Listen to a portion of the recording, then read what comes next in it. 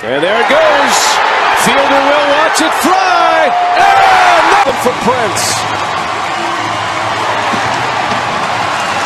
He sure did took one of that man's nachos. He didn't dip it in the cheese, though. It might have already had some cheese on it. Prince Fielder played on the Milwaukee Brewers, the Tigers, and the Texas Rangers. He was one of the best power hitters in that time. He was always fun to watch. He was really entertaining. He would blast bombs to center field, left field, right field. He was just really good. So what happened to him? Watch the video to find out more about Prince Fielder and what happened to him.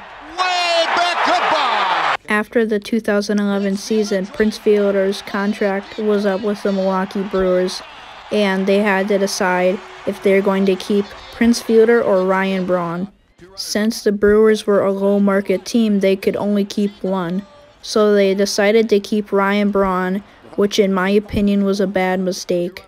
Ryan Braun ended up being caught on steroids and stealing the 2011 MVP from a different player.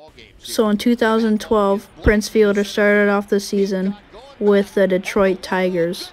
And when he was with the Detroit Tigers, his famous meme was him eating nachos from a guy in the stands. Then in 2014, he went to the Texans. Prince Fielder ended up with 319 home runs, just like his dad. If Prince Fielder wouldn't have not got injured, he would have had more home runs than his dad. And I want to thank, my wife. For her to stay positive and always, no matter what, she would always stay positive. She would never, she wouldn't let me, get down on myself at the house. She wouldn't let me mope. She wouldn't let me, she would never let me,